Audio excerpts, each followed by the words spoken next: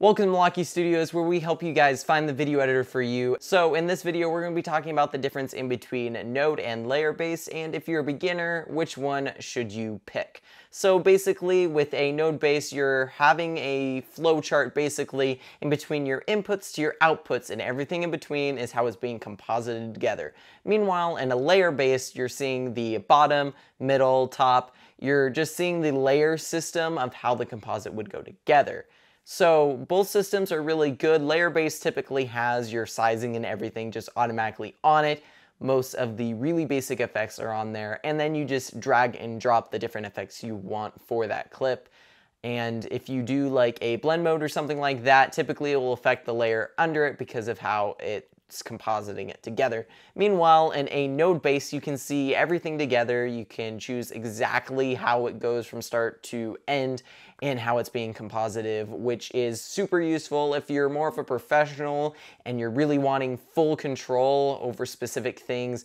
I really would recommend this to you if you guys were wanting that.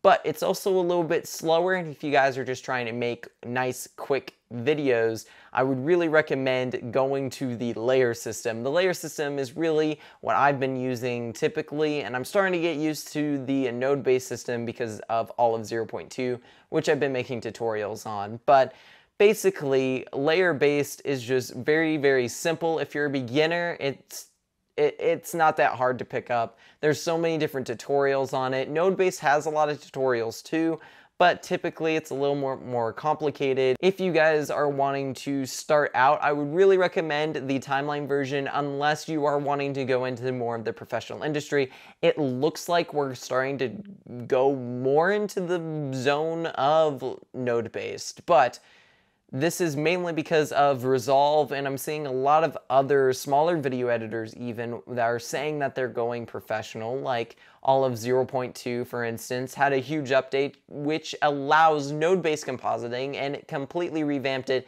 into node-based compositing for it. So I can see that the industry looks like it's really wanting to go for node-based if you're the professional, but if you're wanting to make nice, quick videos, I would go with the timeline-based. But besides that, hopefully you guys like this video. If you guys want to see more videos like these, click this playlist over here about all of the different little things you need to know if you're starting out with video editing. Also, click this video over here that YouTube recommends for you. And until next time, guys, keep creating.